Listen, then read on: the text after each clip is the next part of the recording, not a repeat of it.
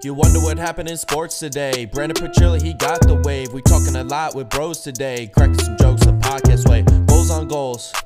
With homers on homers. Tutties on tutties. Got moments on moments. Just tune into BSP. Just tune into BSP. Just tune into BSP. Just tune into Petrilli.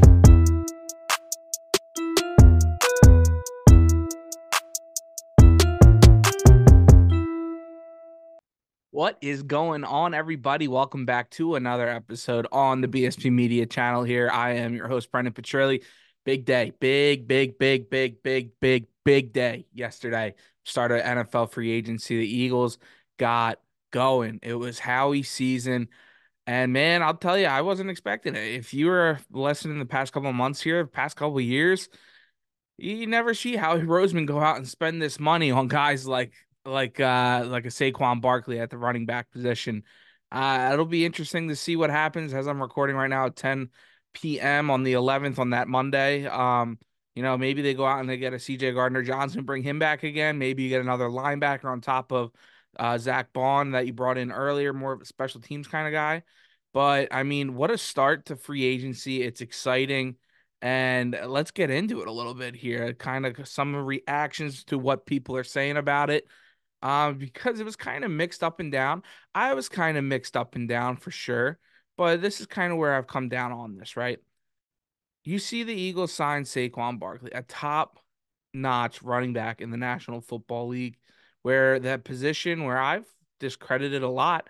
If you listen to Cold One Conversations, Harry was talking about how he was thinking the Ravens were going to go get Saquon or a Derrick Henry type of guy. That's what he wanted to do. And I was just kind of sitting back. I'm like, yeah, I don't really see the Eagles doing anything like that. So I'm not really even going to get my hopes up, right? I'm not even going to think about it, entertain the thought.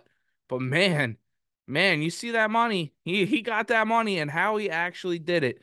Instead of going out and doing the trade for a running back after the draft or bringing a guy for $1 million for a year, what he's been doing the past couple of years, he went out, he paid it a premium for a guy that honestly can prove that he is that premium type guy, that absolute game changing type back. Because when it comes down to it, right? I don't care. This whole narrative of too much money, there is no such thing in the NFL anymore. You see the way that teams will either eat the money like they did with Russell Wilson out there in Denver, and they'll still be able to compete somehow, right? You see the way the Eagles have been able to move off of contracts over the past years. The Rams everywhere. It's year after year proven that these GMs can figure out ways to make the money work all of a sudden, and it's gone up this year, which I think has a huge reason to do why Saquon got that money also. But with all of that, Landon Dickerson gets a big time deal. Do you keep him for the next 4 or 5 plus years now to anchor that offensive line when Jason Kelsey steps away? You have another leader. That guy was a leader at Alabama, one of the top schools in the nation. Bring him in under Kelsey the past couple of years, slide him into that spot, all pro type of guy. So it'll be interesting to see how Saquon Barkley can run behind him, Mailata, Jurgens, and Lane Johnson, and then whoever else you get in to fit that right guard spot. It'll be interesting to see if it's Steen, if they draft a guy, or if they sign somebody off the heap. I'm leaning more towards a draft, and it'll be Steen and whoever they draft kind of fight for that spot, but we'll have to see how it shakes out because how he's making moves, he's filling these holes that he saw this team has been able to, struggled in the past because, man, he's going and getting the best player available.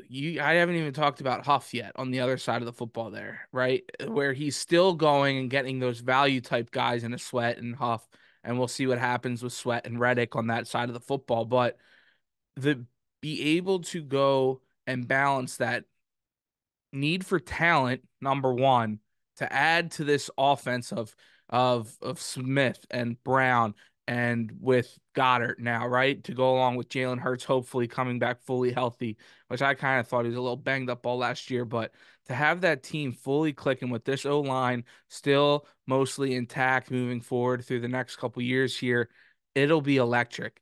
If you didn't see that move, if you didn't see Saquon Barkley signs with the Eagles and you didn't get rocked up, you didn't get perked up and excited, you need hymns. You need a Cialis. You need one of these things to help you out, brother. Because all I can imagine is just dump off passes, Saquon hurdling a guy 15 yards down the field. You get AJ Brown on a quick hitch route, let him run a dude over. Smitty going toe tap catch over the middle. Dallas Goedert, a little check down action. You got a new coordinator in there. The link is ready to rock and roll, and Jalen Hurts is the guy to be able to facilitate it moving forward. And now we just got to see. We got to fill these holes on the defensive side of the football now. That's what you got to go and Howie's got to go and get done. Because last year they got content of bringing these younger guys in Blankenship and Nakobe Dean and all these other younger players and let a lot of guys walk, right? And now you'll have those compensation picks this draft.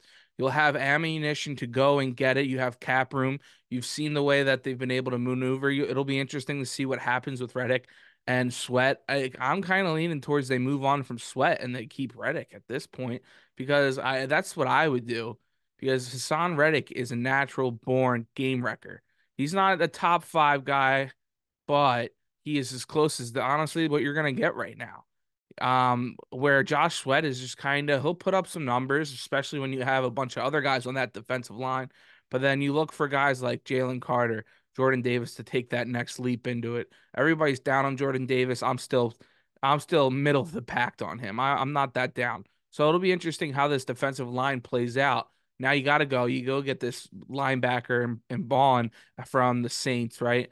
I got my scout down there and Ryan McCarthy. He's nothing really crazy. Hasn't played a whole lot of snaps, but he's one of those low risk guys that the Eagles can bring in.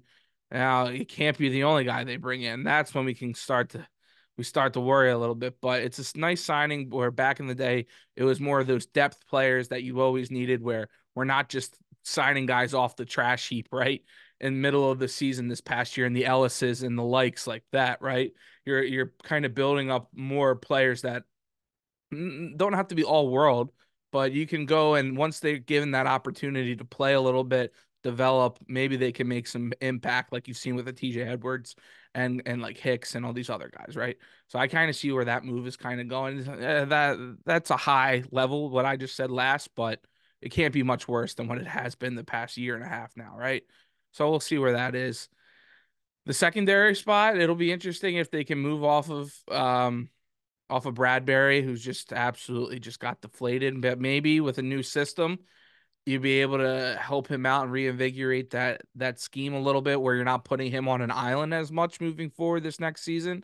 Maybe, but he's getting older. I didn't really love them giving him that big deal the season before, right? But it's kind of what you bet is made. But obviously, you can move on from these players as we've seen over and over and over again just yesterday and today of all these players getting released and all of a sudden teams are still able to make moves, right?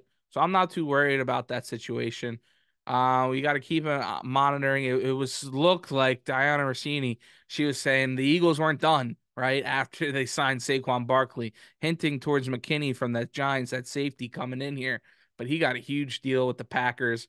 Seemed like the Eagles were putting up a fight for him, but that was a little steep. That one, you kind of the impact of that position as a whole can be interesting and what you've seen missing on this defense. But to justify that, where you can see where that position can get lost at times, especially with this defense over the past couple of years now, it might be different, right? With the new defensive coordinator.